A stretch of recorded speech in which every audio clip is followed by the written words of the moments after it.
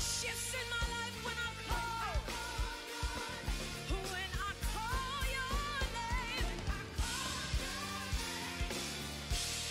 Hallelujah.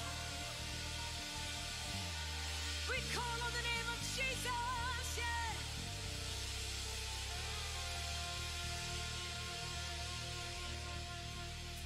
Praise the Lord, Antioch, and good morning to you. Wherever you are, wherever you have found yourself on this morning, we want to invite you into worship with us. So get up on your feet. Let's have a good time and lift up. Let us worship, let us sing, hallelujah to the King. Let us raise our voice high, praise the name of Jesus Christ.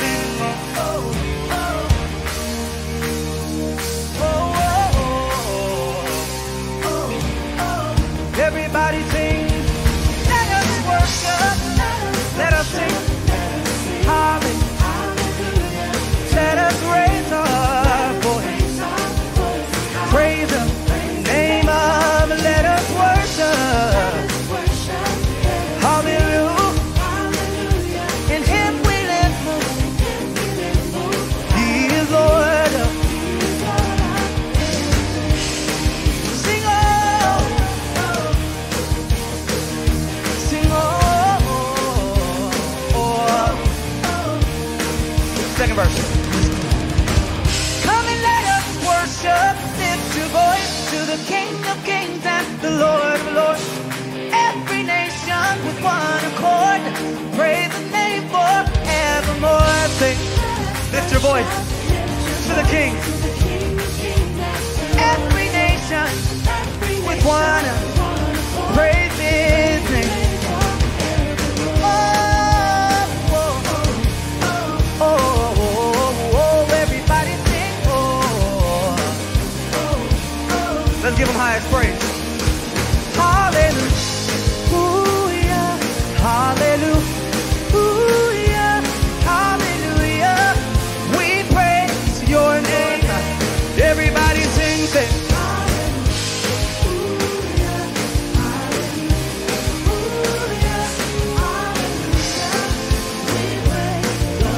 Let's sing that again.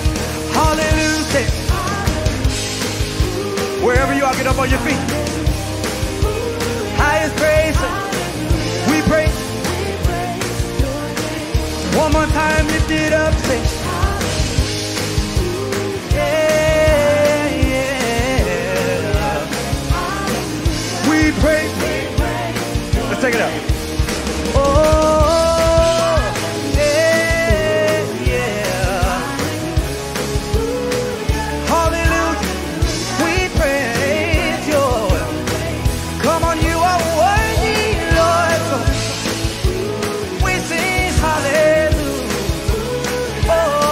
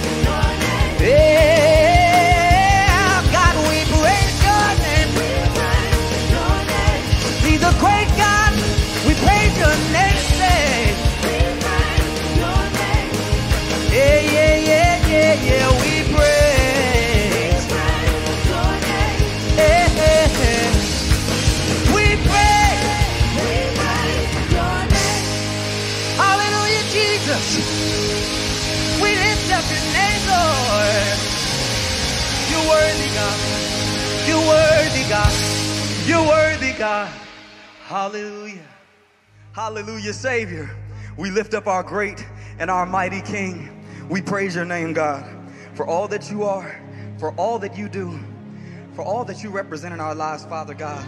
For you are love, you are joy, you are peace, you are all the things that we'll ever need. And we're grateful for that, Lord. Grateful that you reign, Lord. We bless your name. Oh. Yea, though I walk through the valley of the shadow of death, I will fear no evil. For the Lord is my rod and my staff. Sing, yea, though I walk through the valley of the shadow of death, I will fear no evil. For the Lord is my rod and my staff. He's a strong tower. That's what I know him to be. He is a strong tower. Yeah, my God is a strong tower. In time of need, he is a strong tower. Yeah, yeah. Yea, though I walk through the valley of the shadow of death, I won't fear no evil.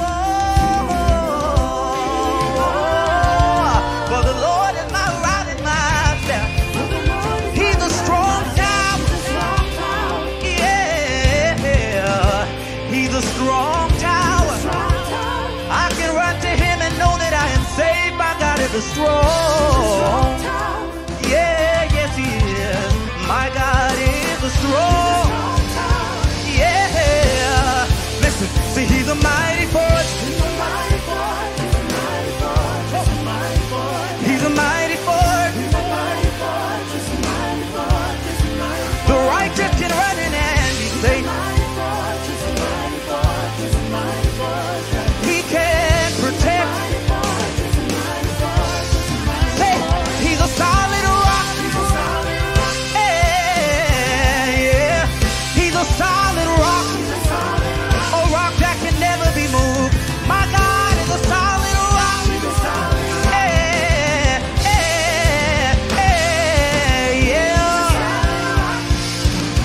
Thank you for your mercy, Lord.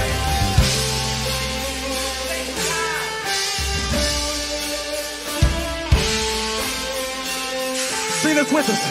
Say goodness shall follow me. Say goodness and shall follow me. Come on, think about his goodness and sing. And mercy, Lord, shall follow me. Say, and I will dwell in your, dwell in, and I will dwell, yeah, dwell in your, yeah, and I will dwell in your house, dwell in your house.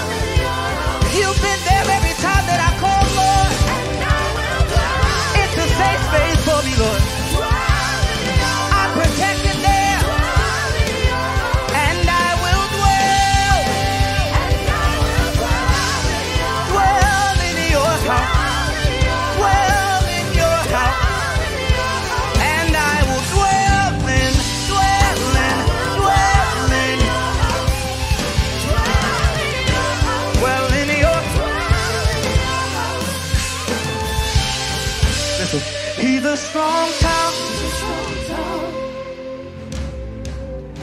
He's a strong tower. He's a strong tower. Thank you that he's a strong tower. He's a strong tower. We can sing to our King that he is. He's a strong tower. He's a strong tower. He's a strong tower. That you can run to and be safe in. He's a strong tower. He's a strong tower. That can shield from anything. He's a strong tower. A rock that will never be moved. He's a strong tower. He's a strong tower.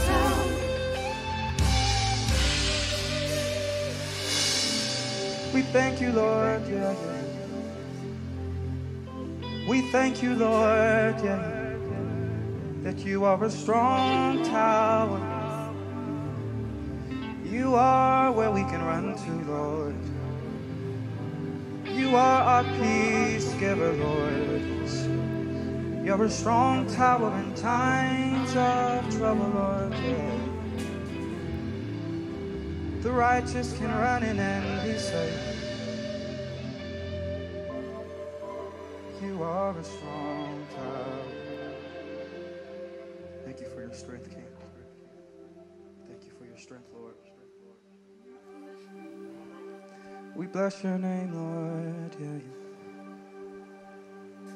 You are amazing. You took amazing grace. Amazing grace to save me.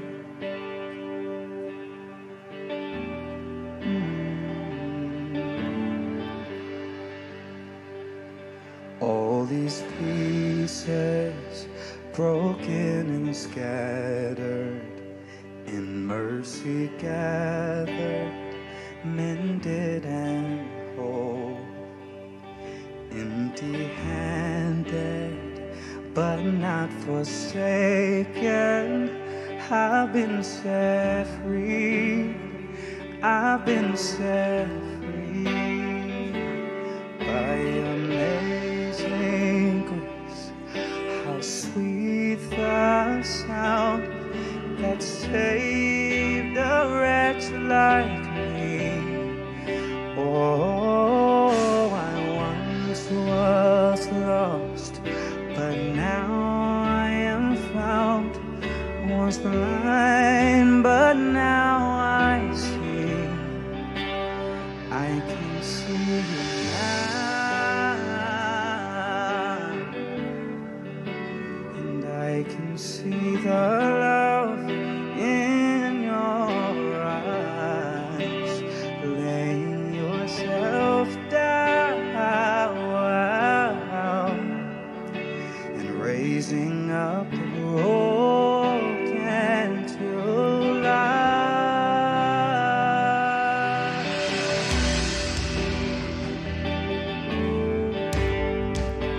We thank you, Lord.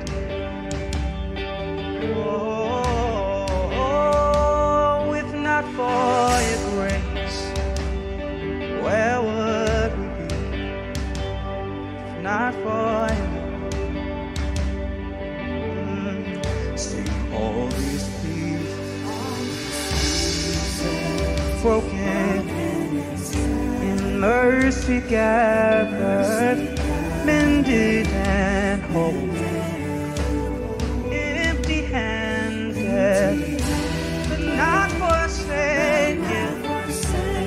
I've been set free by amazing. How sweet that saved. Oh, I once was lost, now I was blind, but now I can see.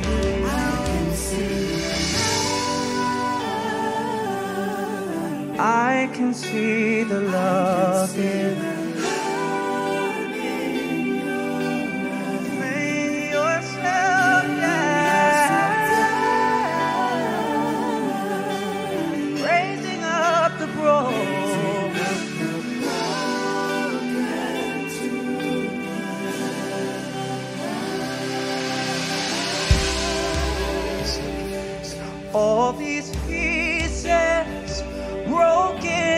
scattered, in mercy gathered, mended and whole, empty-handed,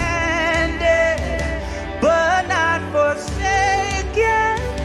I've been set free, I've been set free by amazing grace. How sweet, saved the wretch. Oh, I once was lost, but now I'm found. Was blind, but now I can see.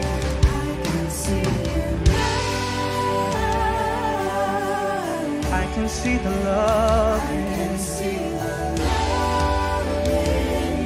yeah, laying yourself down, raising up the broken.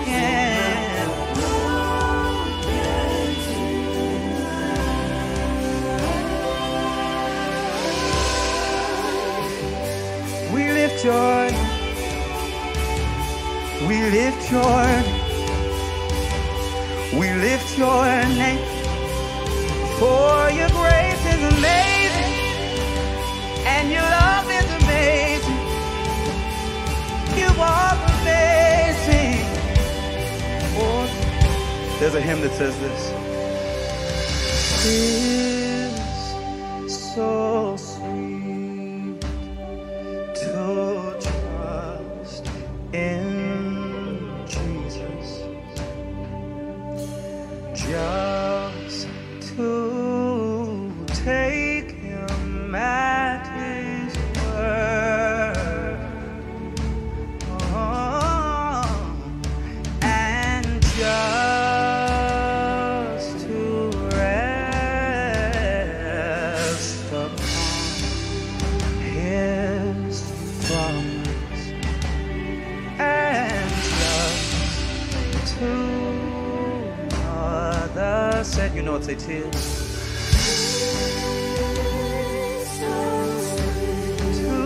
Trust in Jesus, and just to take him.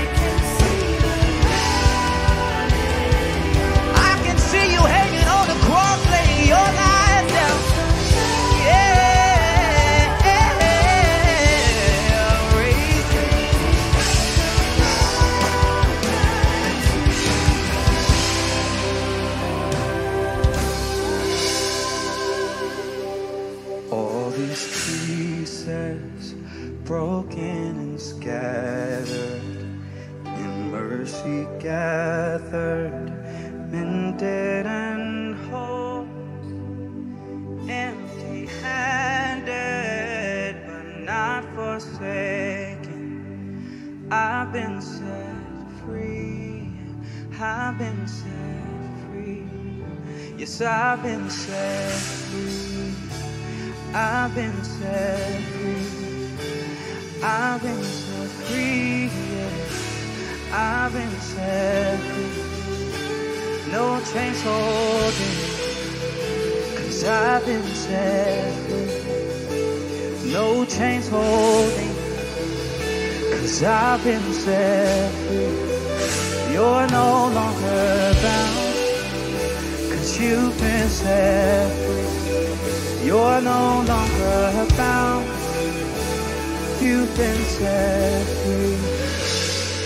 By amazing grace, how sweet the sound that saved a wretch like.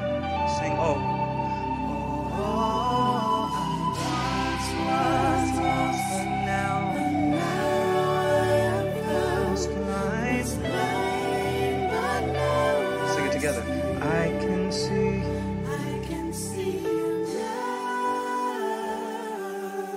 I can see the love. I can see the love in your eyes.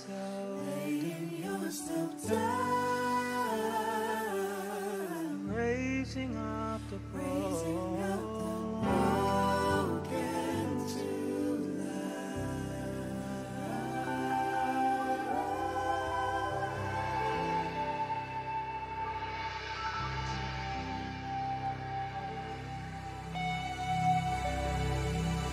Good morning, Antioch. It's time to give. If we were meeting in person, there'd be a rousing applause right now because we'd be a sanctuary of cheerful givers, right? But keep it real, we're in uncertain times. It can be uncomfortable to think about giving when finances are tight, our sources of income may be uncertain, and our savings accounts may be dwindling. But our source is God. Our source is not our jobs and not our bank accounts. The Bible says, look at the birds. They neither sow nor reap nor store away in barns, yet God feeds them.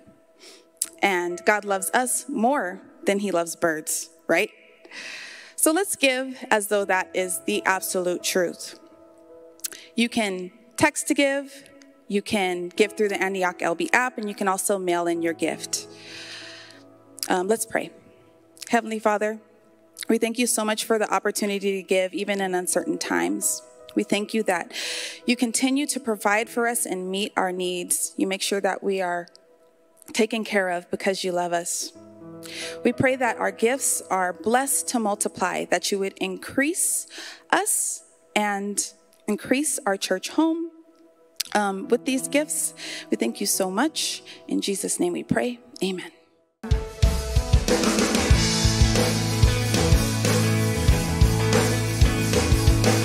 If you know you got joy down in your soul, you can sing this with us.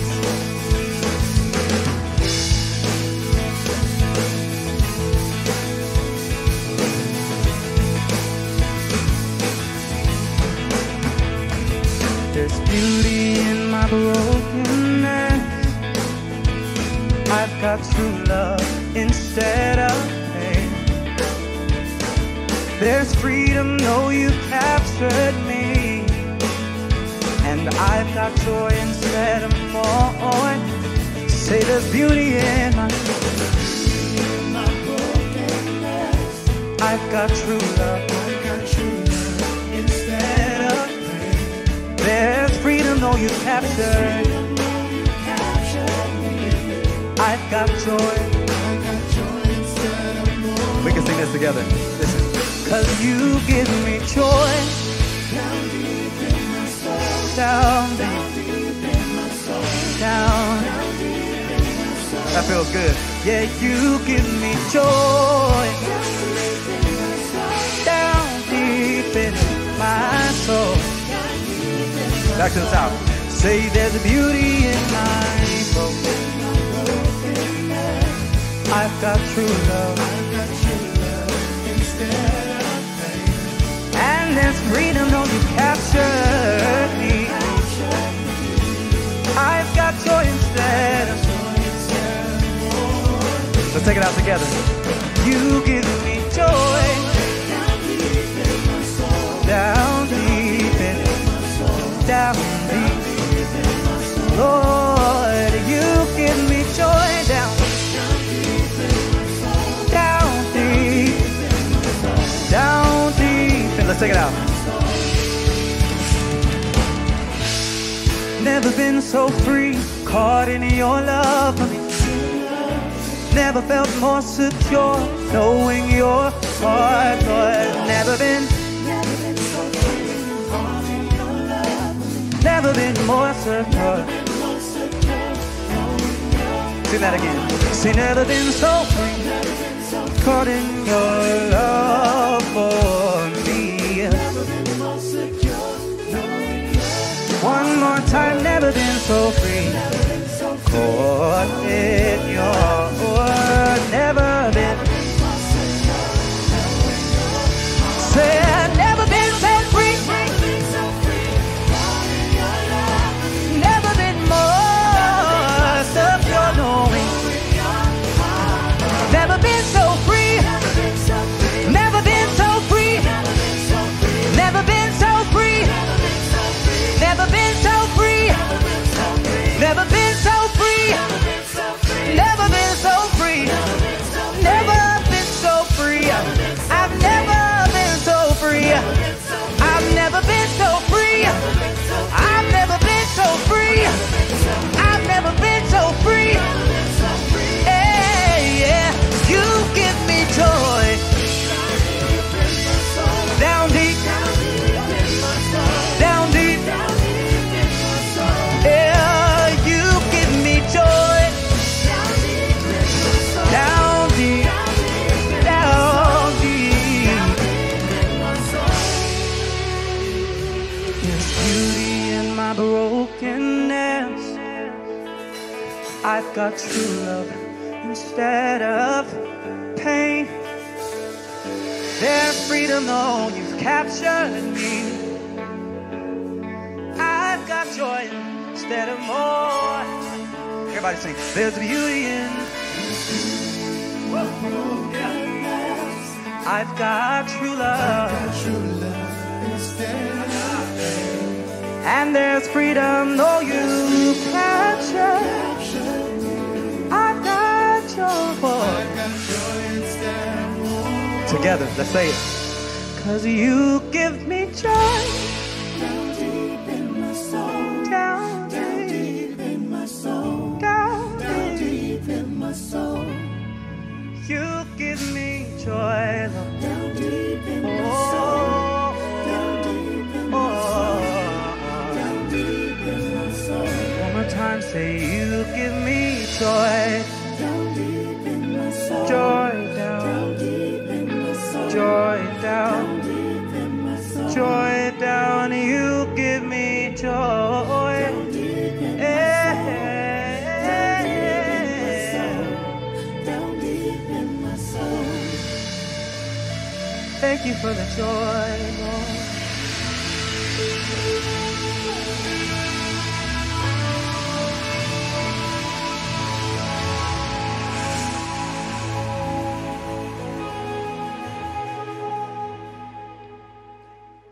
Hey, Antioch family, it's so good to be with you again for another worship experience. God has a word for you, a word in season. To all of our guests and friends, we're grateful that you've tuned in. You could have literally been anywhere, but you decided to worship with us. And I'm telling you, you are in the right place at the right time. Let's pray. Father, we're so grateful, so thankful for this time that you've given us to share together. Open up our eyes. Give us in-depth insight, wisdom, and revelation that will know how to proceed. May we stay in step with you as we journey into unknown territory well. And we'll give you glory for it. We'll give you honor. We'll give you praise. In Jesus' name, amen. If you weren't here last week, I challenge you to go back and listen to the message from last week entitled, How to Journey Well into Unknown Territory. We find Joshua and the children of Israel at the verge of crossing over into the promised land. They've been wandering in the wilderness for some time.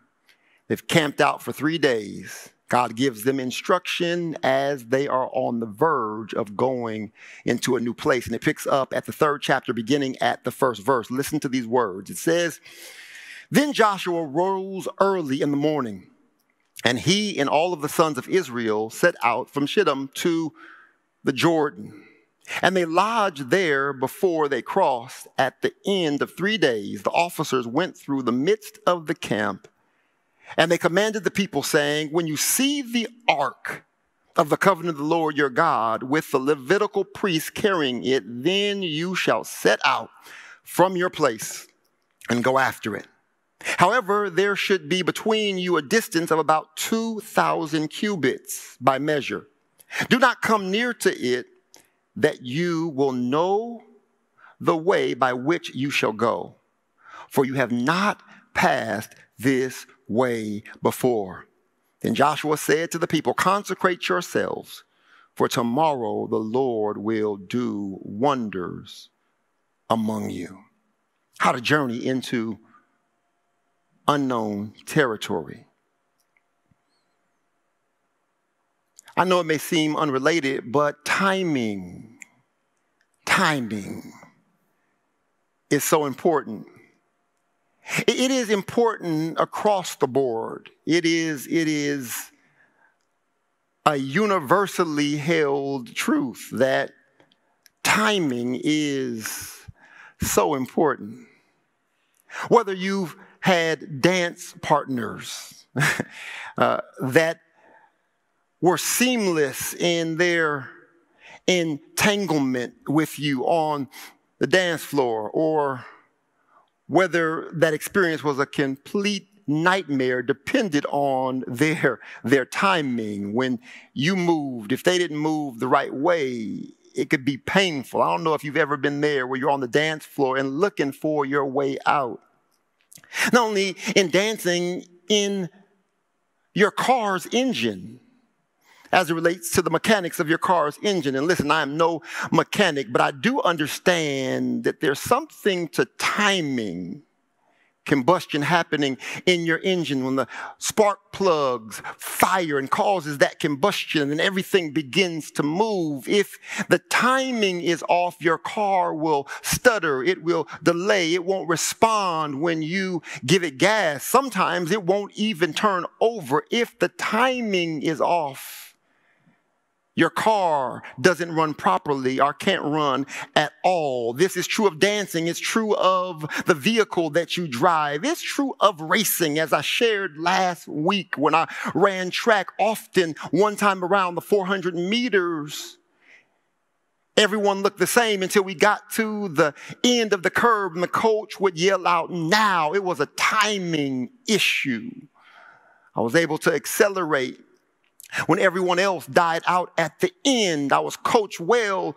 Coach taught me timing. This is true of dance. It's true of your car. It's true of athletics. But it's also true as it relates to relationships. Sometimes you can be connected to the right person at the wrong time, and as opposed to the two individuals complementing one another, they actually are combustible. Timing is so important. Timing is everything. There is often with God a timing issue that trips people up when journeying into new territory or when journeying into unknown territory. Timing can mess you up.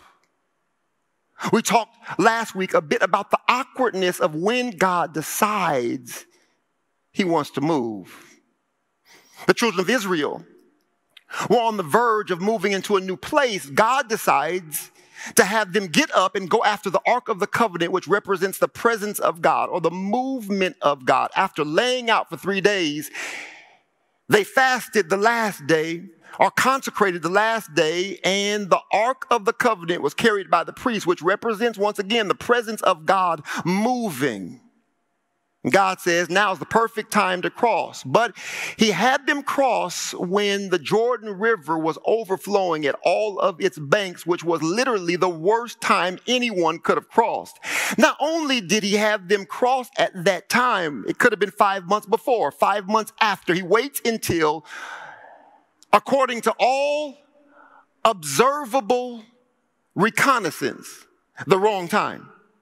He has them move at that time when the Jordan is overflowing at all of its banks, but also in a place where there was difficulty in navigating the space with wild animals filling the area. I worked through that last week in how God chooses often to move when we would conclude it's the wrong time. God says it's divine time, but that's not the timing I'm talking about today.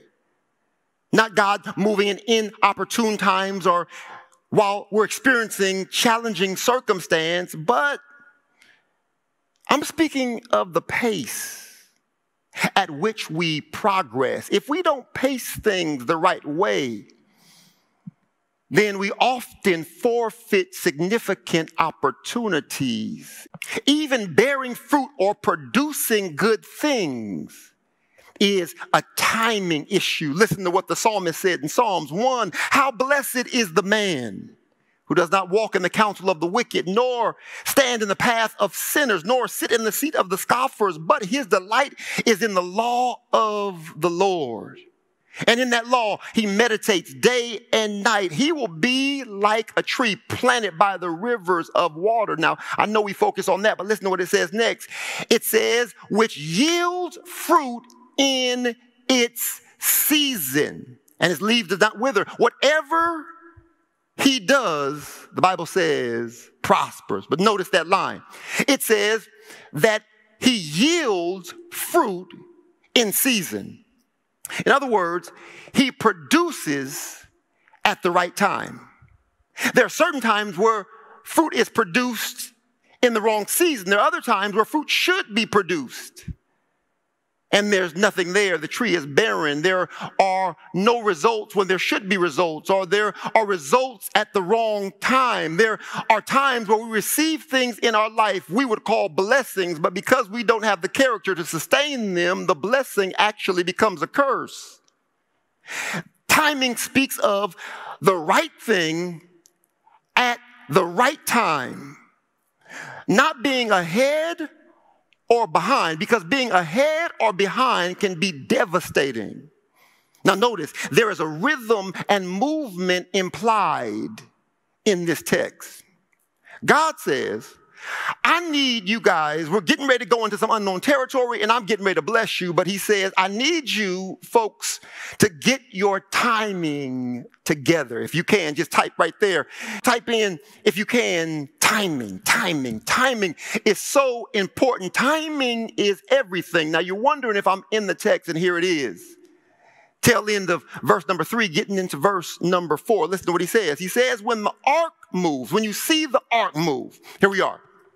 He says, I need you to get up and go after it. In other words, you've been camped out. I've allowed you to lick your wounds. I've allowed you to rest after 40 years. You and your parents, 40 years of walking in the wilderness. It is a wearying and fatiguing journey, and I've had you sidelined without any movement from me. Sidelined without any clear revelation about what's next. Sidelined. You've ceased movement for a while, and sometimes that's necessary. But God says, I'm getting ready to move people from being sidelined. You've had enough time to rest. You've had enough time to lament. We're going somewhere now. They said, when you see the Ark of the Covenant move, I need you to go after it. However, notice how he says you're to follow the Ark of the Covenant. There shall be between you a distance of 2,000 cubits by measure. Here's what he says. Do not come near it, that you will know which way you shall go. Why? Because you've never passed this way again. God says, listen, I need some room, because I'm getting ready to take you into unknown territory that you are unfamiliar with. Whenever I take you into a territory that you're unfamiliar with, please understand you cannot approach it in the same way that you've approached every other endeavor. You can't approach it the same way that you've approached every other opportunity. We're going to have to walk differently. When God takes you into new territory, you have to change your pace. You have to walk differently. Here's what God says. He says, when I move, when the priests move the Ark of the Covenant, which represents the presence of God, he says, when I move, you move. When I stop, you stop. When I progress, you progress. Keep your eyes on me. Let your movement be determined by your sensitivity to my movement. Let me say that again. Let your movement be guided by your sensitivity to my movement. In other words, let your activity emerge out of your intimacy. In terms of intimacy, there is proximity. But directionally, he says, I need some distance. I need you to create some room. I'm connected with you in terms of your relationship with me and your heart's position and your sensitivity to my spirit. But as it relates to where we're going into unknown territory. And while I need your heart connected to me, I need you to give me some room, realizing that there is a chasm in between my understanding and your understanding. There is a chasm fixed between my ability to see what is ahead and your ability to see what is ahead. So he says, as you go into unknown territory, point number one, God says, I need you to give me some room. Yeah, you hear it? He says, give me some room. I know what you think. I know based on empirical data, the conclusions you've come to and assumed what I can do and what I cannot do, what will happen in your future and what may not happen, how things will never be the same. They may never be the same, but here's what God says. I need you to give me some room. He says, I need you to fix a chasm between the ark and the people of about 1,000 meters or 1,000 yards. I can't remember which one it is, but I know the Bible says 200 or 2,000 cubits. He said, I need some room between you and me. What was he showing us here? He says, listen, folks, I know you're nervous about going into territory that you've never been in before. He said, but don't crowd the ark. Somebody's word right there. Stop crowding the ark. Could you imagine if there was not room between them and the Ark of the Covenant, if everyone rallied around the ark, got so close to the ark, the people behind them couldn't see. He said, I need to go up 2,000 cubits ahead of you so that everyone is able to see the movement of the ark. There is a distance in between. There needs to be a distance in between where I am and where you are.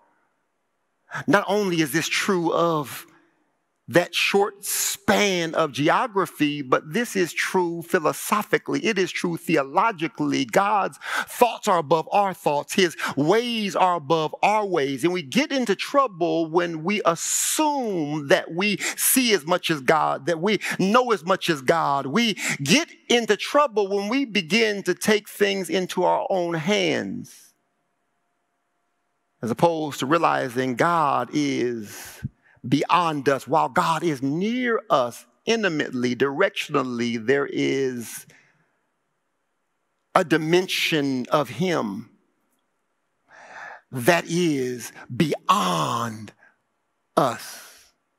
I'm making up words. It's the beyondness of God. And here's what I've found. As a believer, I've got to be comfortable with the beyondness of God. God says, don't crowd me right now because we're going into new territory and you need to be able to see. How do we crowd the ark? We crowd the ark with our anxiety concerning outcomes. Let me say that again.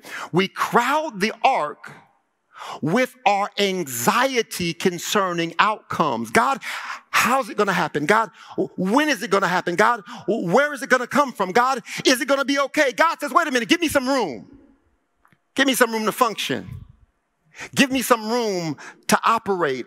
While I'll never leave you or forsake you, there's intimacy in relationship. I need you to give me room to operate.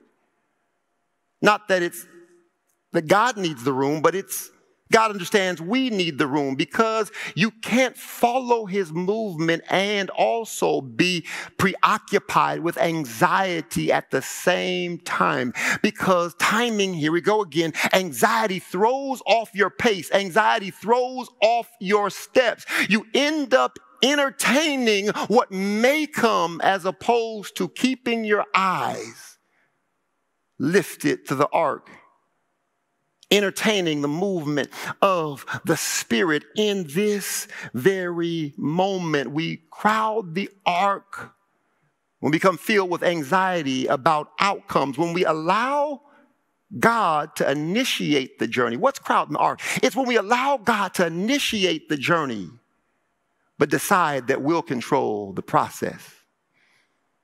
People get into trouble when they allow God to initiate the journey, but determine that they will control the process. Abraham and Sarah allowed God to speak the word that he would be the father of many nations, initiated the process, but decided that they would take control of the outcomes in the process, and created an Ishmael.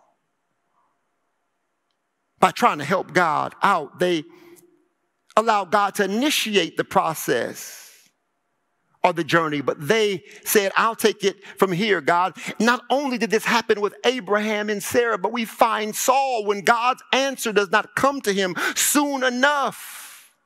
There's no prophetic word from heaven, as opposed to waiting for God to speak patiently. He said, God's not moving fast enough. Timing issue. What did he go do? He went to find the witch at Endor to give him the information that he needed. He found a medium to try to call on a dead prophet to give him revelation concerning what was next, as opposed to waiting on the Lord, seeking the face of the Lord. He said, God's taken too long. Let me find a witch. I don't have time to unpack that, but some of you are looking for revelation in all the wrong places. Sometimes for your own safety and for your own development, God will delay answers. That is part of journeying with him. And some of you in this day and age are still going to alternative spiritual sources looking for answers that God has not given you yet. But be very careful to not get ahead of God.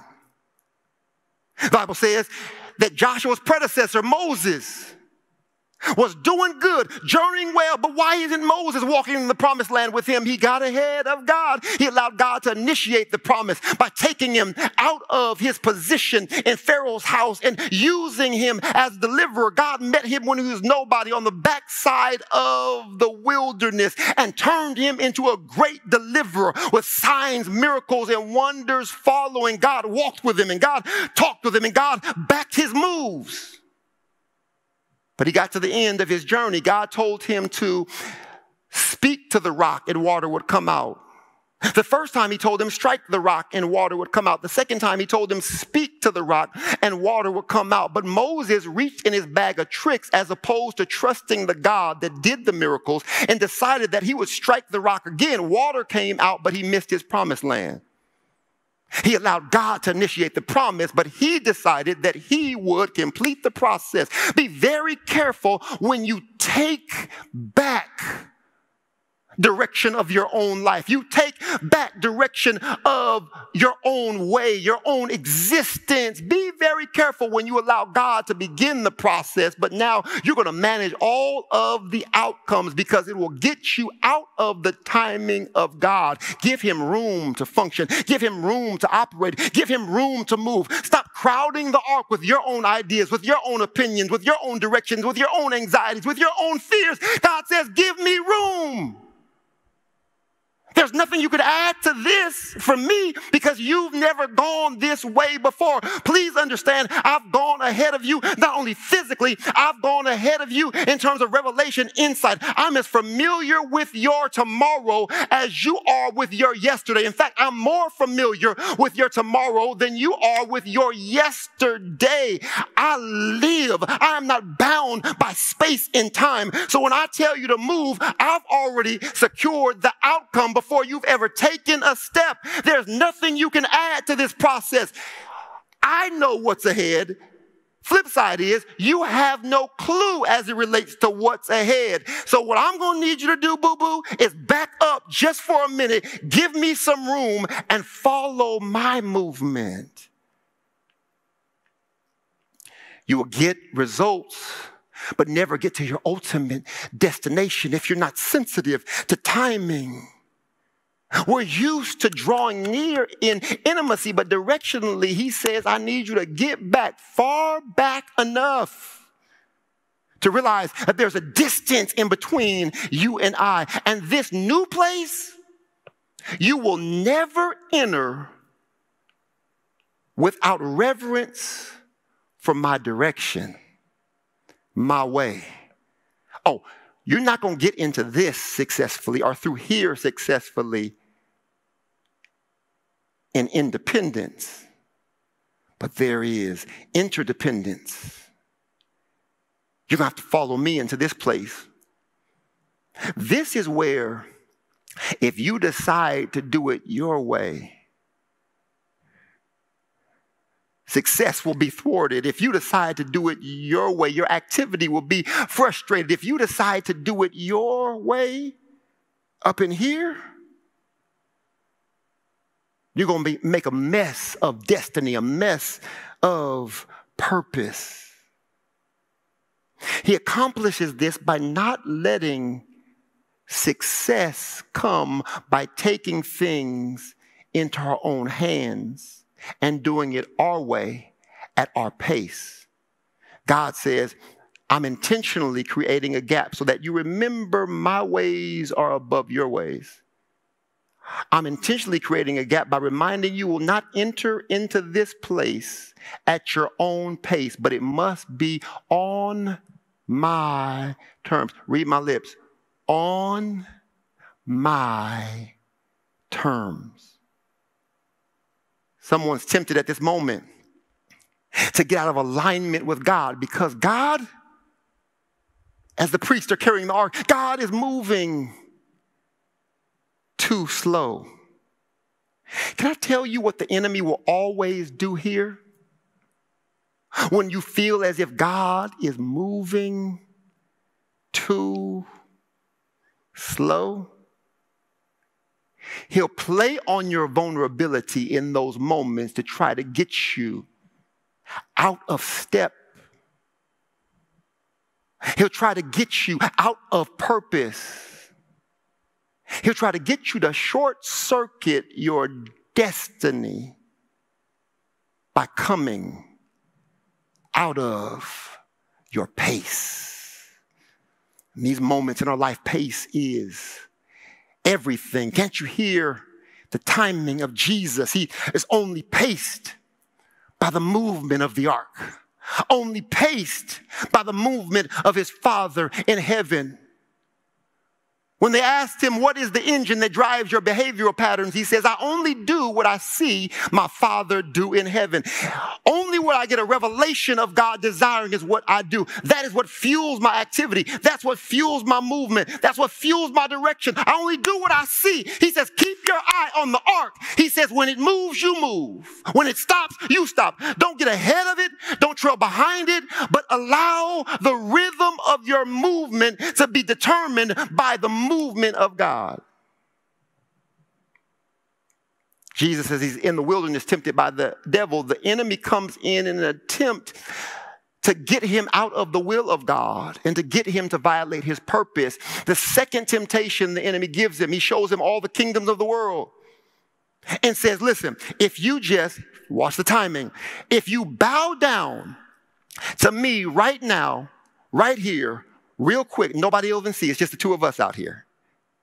He says, if you will bow down to me right here, real quick, small, subtle compromise, because the enemy will always come in moments of vulnerability to try to get you out of the pace of God. He says, bow down to me real quick right here, get up, and here's what I'll do.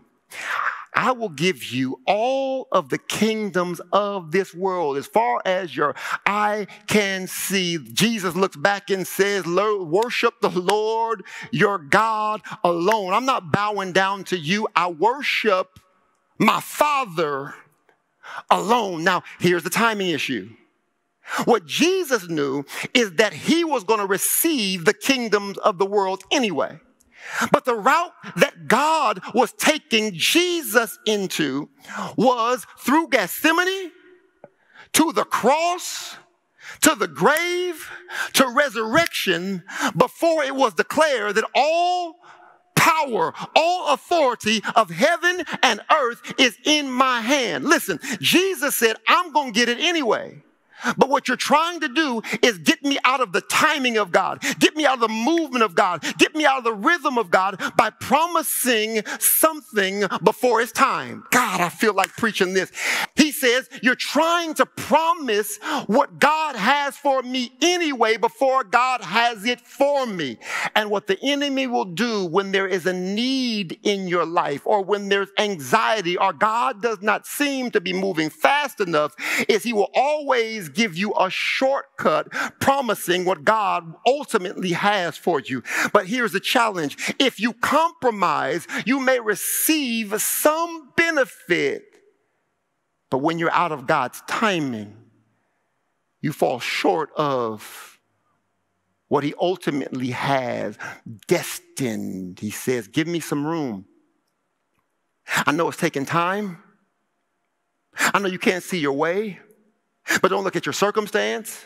Don't look at this river that is overflowing. Don't look at the wild beasts that are surrounding you. He said, but keep your eyes in this season on me. It's most difficult because in this season, or through these seasons of challenge, is where anxiety sets in. It's where fear sets in. It's where uncertainty sets in. And the temptation when that happens is to bring things onto my terms so that I can control them. I'm the master of my destiny. God said, not through here.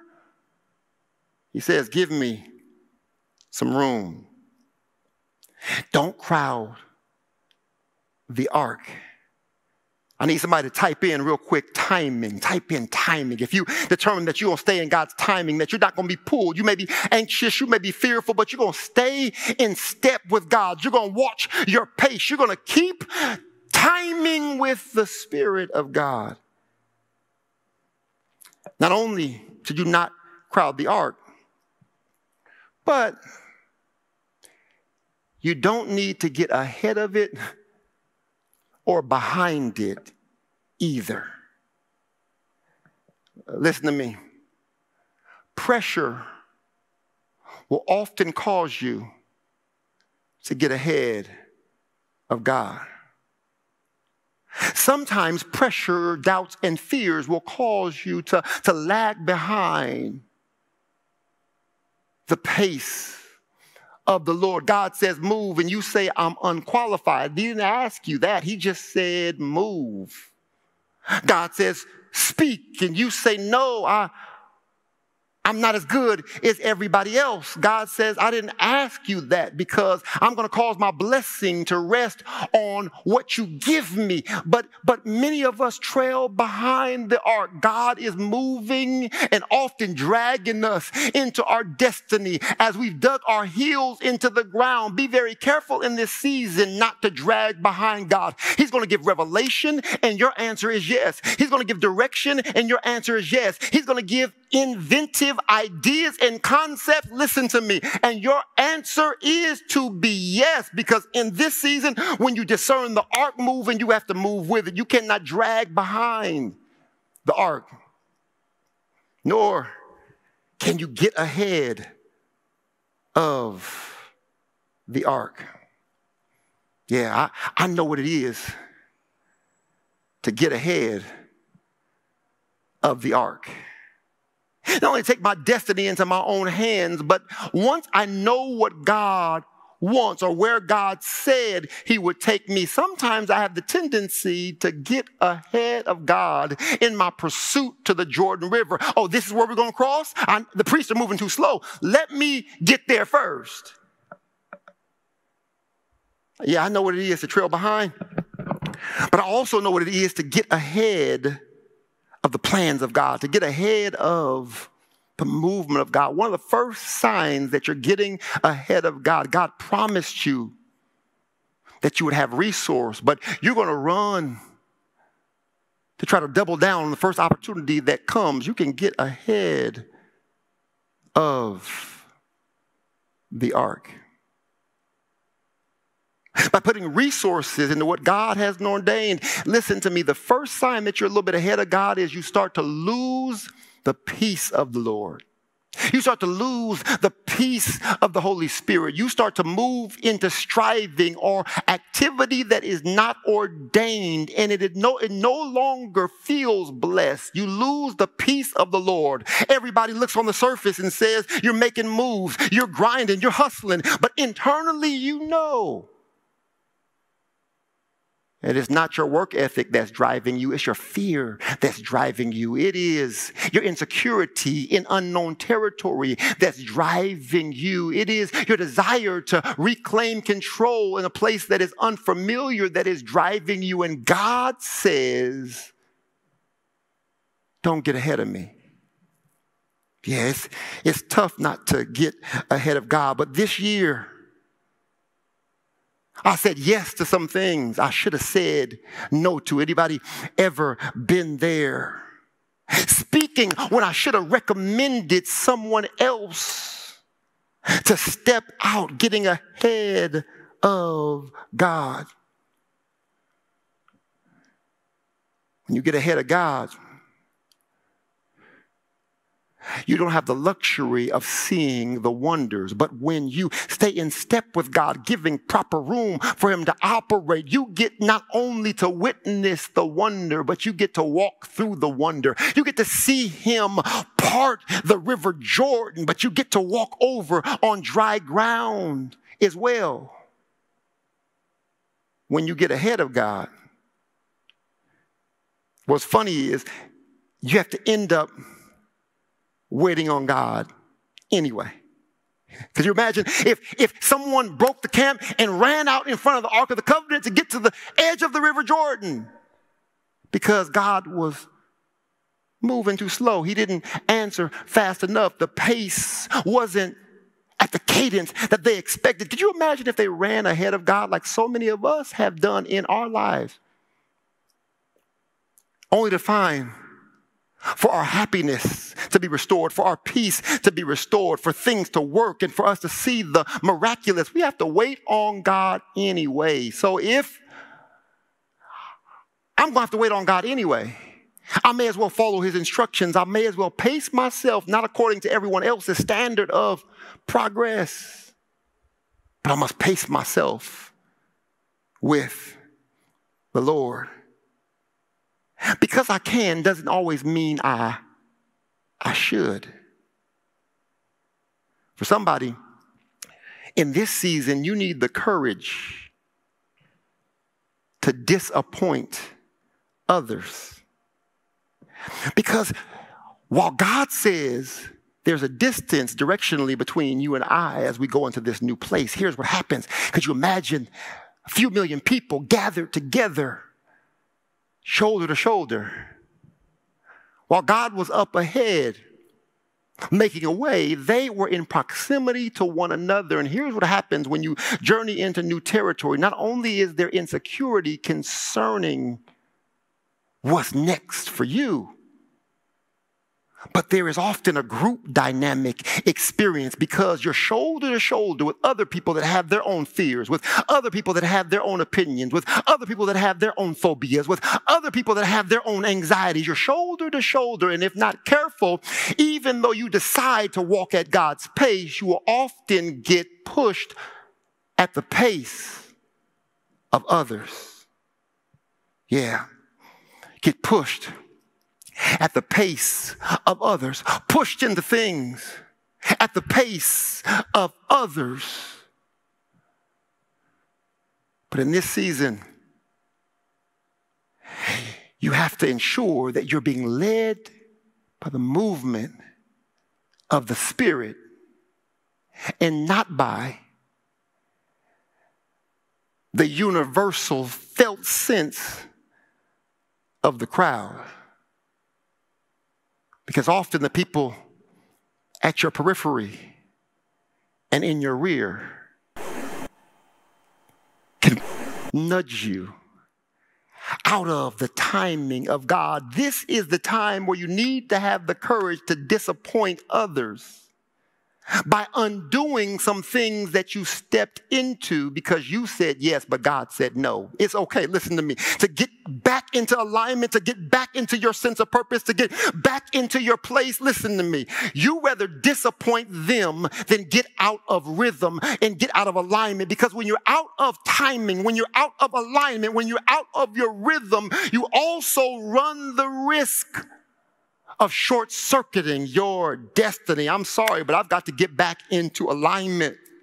You're cute, but not my promise. I've got to get back into alignment. You pay well, but this job is vexing my spirit. I've got to get back into alignment. It's a good cause, but not my call. I've got to get back into alignment. You're killing the game, but we're not compatible. I've got to get back into alignment. Entertaining, but robbing my intimacy with God. And I've got to get back into my rhythm because I'm walking into an impossible situation. And I need the Lord to do a miracle for me to cross over into new territory. And excuse me, you haven't been this way either. You are not the expert, but I'm listening to the Lord. Sometimes you get pushed from behind by the nervousness and the anxiety of others. Sometimes you're pushed because people around you feel irrelevant because things are not moving the way they expect them to move. So they push ahead of God to try to create activity when they feel God's moving too slowly. You try to create movement before God says now is the time. You get pushed. But you have to learn how to let them go around you. Can I just say this?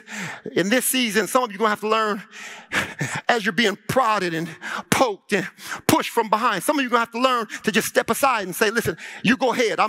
I'll let you go ahead if you decide to, but I can't get away ahead of God. As for me in my house, we're going to stay in integrity. As for me in my house, we're not going to hustle through this, but ask for divine blessing. As for me in my house, I know it hasn't come yet, but I have a promise of God, and I'm not going to get out of timing. I'm not going to get out of alignment. I'm not going to change my cadence. As I see God move, I move because I've come too far to mess things up now. I'm not circling this the way I circled the wilderness. We learned our lesson being stuck in a circumstance we should have gotten through in 11 years for 40 years. I'm not doing that now. I'm in maturity. And when you're mature, you don't get ahead of God or don't trail behind God, but you move in pace. You move in step with God. And if you're going to move in step with God, sometimes you have to step aside and let people who are pushing you go ahead.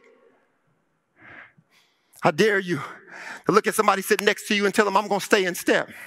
Yeah, it costs me too much. I'm going to stay in step. I've been in this journey too long. I'm going to stay in step. I'm going to let whoever needs to go around, go around. If I'm too slow for you, go around. If it's not happening as fast as you would like it, go around. I've, for too many years of my life, been pushed and directed by everybody. But now is the season, because there's too much on the line, where I've got to stay in step with God. Yeah, get your timing back. Get your timing back. When you committed to staying in step with God, the enemy will always ensure that there is someone to tell you that you're behind. And you're going to miss it. If you don't do what everyone else is doing, you're going to miss it. If you don't jump ahead, you're going to miss it. And it'll often play on your internal psyche that you are behind. It produces a striving rather than a belief that it's going to be God that has to do this. And I don't know who I'm talking to, but God sent me to declare, no, you're not behind, but you are in step. You're not behind, but you're in step. Don't allow anyone, even your own security, to push you out of God's pace so that you begin to compromise and short circuit your destiny. You are not behind, but you are right on time. God, I feel that. I don't know who I'm talking to, but I can declare to somebody, you are right on time. I know people are posting things all over Instagram and you're feeling as if you're trailing behind, but you are right on time. Don't be moved to look to the left, or don't be moved to look to the right. Keep your eyes on the ark, looking to Jesus, who is the author and the finisher of your faith. My eye is on the Lord.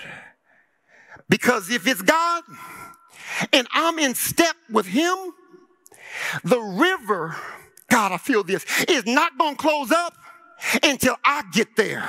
I don't care how long they have to hold it. But because I'm in obedience, I have the assurance of knowing I can take my time walking with God, trusting God, faithfully communing with God, because that doggone river is not going to close until I get through it. And I don't know who I'm talking to, but I declare to someone, you can take your time and walk with God. Let them laugh at you. Let them make fun of you. Let them appear like they're getting ahead. I declare to you, you are in step, and the river will not close until you walk through it. The door will not shut until you get through it. The blessing will not stop falling until you get to where God's called you to be. When you're in step with him, God will command the blessing in the place that he's called you to walk in. If you believe it, say amen.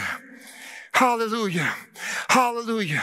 Hallelujah. I'm right on time. I'm right in the spirit. I'm walking with you, God. I'm not keep taking my eyes off of you. I've never been this way before. And when I've never been this way before, my eyes can deceive me. My perception can deceive me. My past files can deceive me. My friends can lead me astray, because while they're trying to act like experts, they haven't been here either. So the best thing we can do is hold one another down and say, what does God have to say about this? What is God doing? What is the ark doing? If the ark is moving, we're moving. We're not getting ahead of God or behind God, because he's commanded the blessing at the place that he's called us to walk through. They pace themselves at the timing of God. We're already in impossible territory. My job's not to hustle my way through, but to obey my way into my blessing. You go ahead. Go ahead. I need to step aside. I don't think you should, but you go ahead. I don't want to slow you down. You go around. But I'm at the pace of God. I'm not worried about you. If you decide to do it, go ahead. I'm at the pace of God. I'm not worried about who's first. I'm at the pace of God. Here's what I know. We're all in step with God. He's going to hold that river until every single one of us gets through. I'm at the pace of God. And I'm not concerned again with who's first. I'm not concerned with whether you get through there or not. There's not a prize for who gets through first. There's not a prize for how dramatically you get through. There's just a prize for everyone who got through. And when you're mature, you're not looking to do it first. When you're mature, you say, I just want to make it over.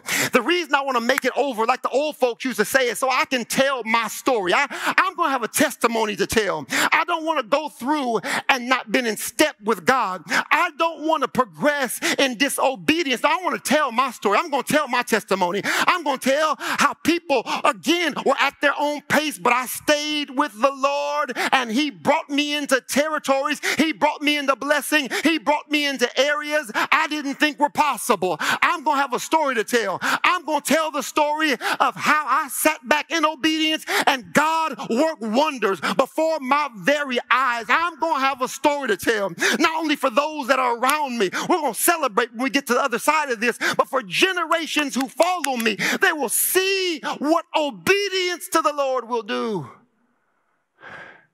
when you keep your timing, when you keep your pace. I'm done. But as I close, I want to remind you that your perspective in unknown territory will pull you out. Yeah. Your perspective in unknown territory, never gone this way before, will pull you out. When you're in unknown territory, often you have to set your perspective beyond where you are and fix it squarely on the promise of God. The Bible says even as Jesus went into unknown territory, oh, you didn't think God of all the universe could go into unknown territory? Yes, he never felt what it was to feel sin. But when he took the weight of your sin and my sin upon himself, Jesus for the first time went into unknown territory. But how did he get through it? The Bible says, for the joy that was set before him, he endured the cross. It wasn't just a physical pain, but it was a spiritual agony. He was able to get through a place that he had never experienced by setting his sights on what was beyond the circumstance. Can I tell you? Your perspective is the internal anchor that allows you to keep your pace. There could be two men, or two women for that matter, two individuals who are both in the same financial state. They could both be broke. But if one knows that in 5 years they'll receive $20 million as an inheritance in their account while they are literally in the same, God, I feel this, circumstance. They don't walk through the circumstance the same way. They don't buy Spam and crackers the same way. One says, I'm tired of eating this. The other one says, it's a matter of time before this becomes filet mignon. They don't check out the same way. As one is embarrassed that they have to use assistance to purchase their groceries, the other one says it's a matter of time before I'm going to own this store. In the same circumstance, but their perspective is different based on one having a promise. They sit on the same bus stops and use the same 3 transfers to get to where it would take them 45 minutes in a car to get to, and one cusses every step of the way as they ride on the bus, while the other one is celebrating, looking out the window, car shopping, trying to determine what they're going to drive this time in 5 years. And all I'm here to declare is, Antioch, we have a promise. I know we're in the same circumstance as everyone else. I know that it looks dire for many, but I came to declare that your perspective will help you keep your pace. I don't have to get ahead of God. I don't have to get behind God. I can keep my pace. My soul is anchored by a promise from the Lord, and that is when I get to the Jordan's edge, he's going to do wonders, and he's going to keep it open and not let it close until I walk through it. I know I'm walking in a time of flood. I know I'm walking in unknown territory and treacherous marsh. I know there are wild animals out there. I know that the economy is uncertain. I know the socio-political environment is crazy. I know that this has been the most trying year of your life, but I challenge you to keep your eye on God. Listen to me. You are not getting through this like everybody else. You're walking through this unknown territory with a promise that if you keep pace with the Lord, he is not going to bring you out. He's going to bring you through in dramatic fashion, and he's going to do what you've never seen him do before. How do you journey into unknown territory well? You keep in pace. You keep timing with the Lord. Father, we're so grateful. We're so thankful for this time that you've given us to share together. Now we pray that you don't allow us to be moved to the left or the right, to not be prodded or pushed beyond your pace. That our own fears, doubts, insecurities don't cause us to trail behind your movement. Lord, if we walk with you, trusting you for the outcome, as the one who began the great work, as we trust you to complete it, we can enjoy the journey. And so I pray right now, Lord, that you bring enjoyment back. I pray that you bring peace back. I pray that you replace cussing with rejoicing. Even before we get to our place of promise, it's good enough is done because of the one who has promised. And now, Lord, until then, we give you glory. We give you honor. We give you praise. And declare that we will stay in pace and in step with you. The name that is above every name. The name of Jesus the Christ. All those who agree that God will do it, I need you to say amen. Type amen if you believe that he'll do it.